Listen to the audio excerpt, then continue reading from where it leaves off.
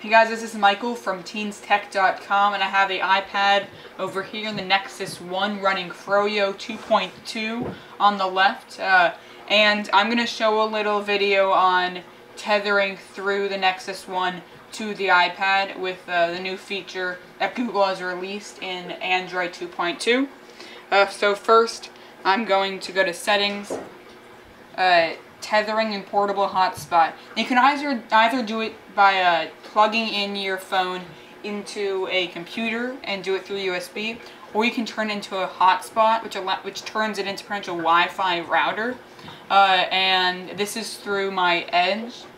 As you can see, I'm not. Yeah, it's not really. I'm not at all connected to wireless. You can see Edge right there. Okay, and now I'm going to say portable Wi-Fi hotspot. As you can see, it says that it's loading. And up top it says tethering on hotspot active. So I scroll down, I click that, I can see all the stuff. I have settings, I can turn it into, I can have configure the hotspot and make a password, stuff like that. Right now it's called Android app. Okay, and I'm going to save that. Click back, and I have no real settings on configuration right now. And now, on the iPad, I'm going to click Wi-Fi, turn it on, and there we see Android app. So it's connecting. So now it's connected to Android app. SAP, I'm sorry, yeah. And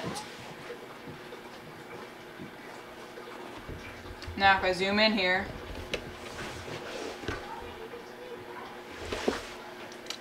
you now see that there's a little Wi-Fi up top. Now the real test is if the internet works okay.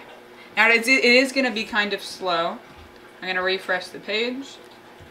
See how this works. Oh, and there we go. You can now also watch YouTube from anywhere. So now you don't have to spend the $200 that you would be spending on the iPad 3G, because right now I have 3G everywhere through my phone's internet.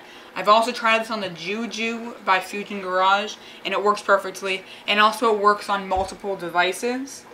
So if I see Survivor, let's see if the video works.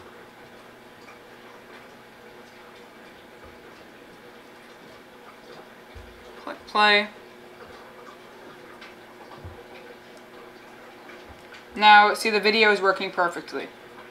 Now, yeah, the frame rate is kind of annoying. That's because it has a buffer on such a small data, because it's on Edge.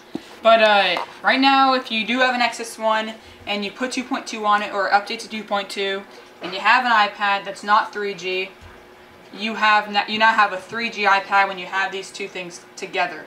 And also, the tethering does not kill the battery, as some people say. It does take up more battery than having it off, but you can leave it on for 4 hours and everything would be fine. Okay, well, I will update again if I find anything else new, and check my website, TeensTech.com, for the latest news and reviews in the tech world. Thank you.